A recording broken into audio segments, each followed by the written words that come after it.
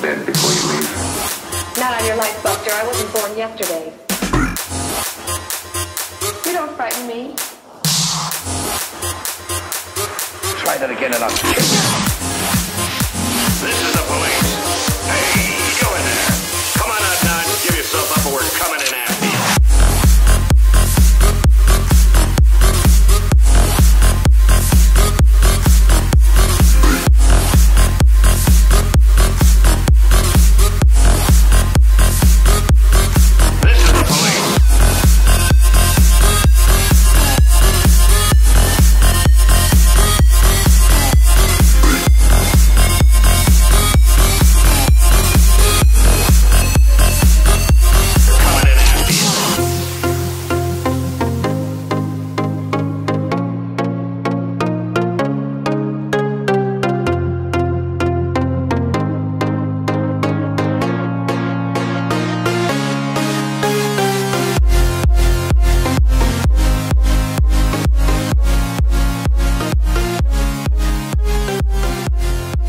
So if you're going to the Chatuchak, famous huge market in Bangkok, and you want to buy stuff, be careful doing it right away, depending on where you get dropped off. If you're near this street food street called Chatuchak, then that area is a lot cheaper.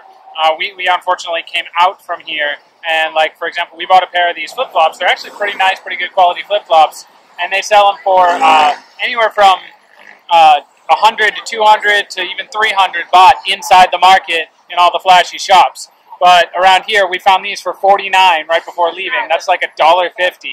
So yeah, just wait before you buy stuff. Look around, and you know, maybe even do a lap before you even buy a single thing. Just try to I don't know, behave yourself a little bit at the beginning.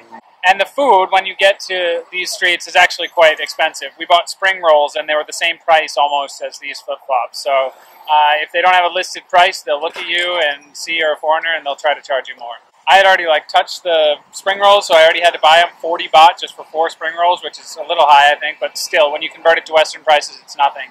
And then the taxi, gosh, I tried to get into a taxi, and I showed him the address, and he's like, 400 baht, which is like, I don't know, $12, $15, something like that.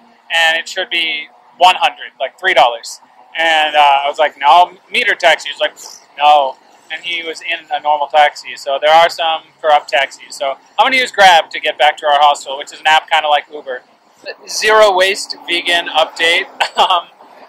Let's see, everything's in plastic. So if you don't have a container or a cup with you, you're going to be using plastic at every meal unless you go to a restaurant. They love putting everything in plastic bags, even like juice or smoothies sometimes. So be careful with that. Bring a box of some kind, and they're happy to do it. They don't laugh at you. They're probably appreciative that you're saving the materials. As far as vegan food, it's pretty easy, actually. There's a lot of bread things that don't have egg inside of them.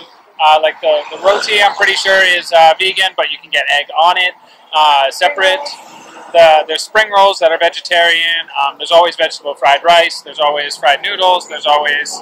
you're going to be eating a lot of fried food if you're vegan, and fruit, of course. So yeah, it's doable. It's just if you're spending more than like a week here, you might start to get a bad stomach for the fried food. So be careful.